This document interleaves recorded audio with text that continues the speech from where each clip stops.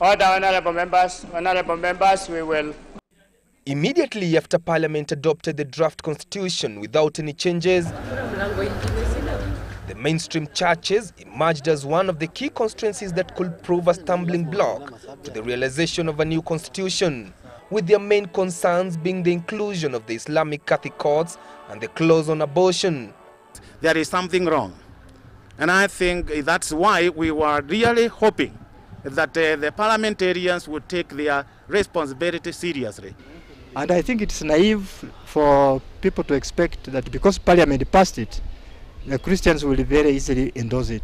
And speaking today, the National Council of Churches of Kenya maintained that it will not relent on its position to reject the draft. According to the Secretary General Peter Karanja, the church was accused of sitting on the fence during the 2005 referendum, and they have since decided to make their stand known this time round. The church has taken that counsel well and is not shy to take a position and move the flock in that direction. That is why the church has said no. They even called for an extension of 3 months to allow for consensus before the referendum is held.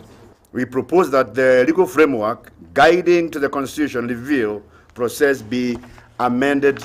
Kenyans who feel aggrieved in this process will reject the draft at the referendum, and that is what these religious leaders have said and what they will do in mobilizing the faithful.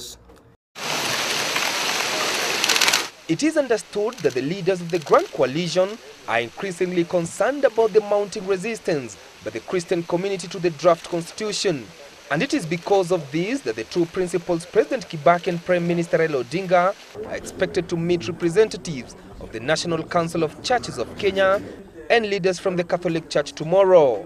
In a statement from the Presidential Press Service, the meeting, which will take place at Harambee House, will be seeking to come up with a way forward on the draft. Both principals have supported the draft constitution.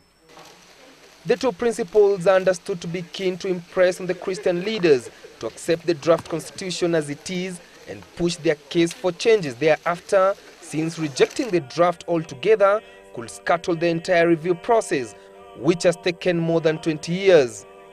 Chris Thairu, Citizen Live at 9, Nairobi.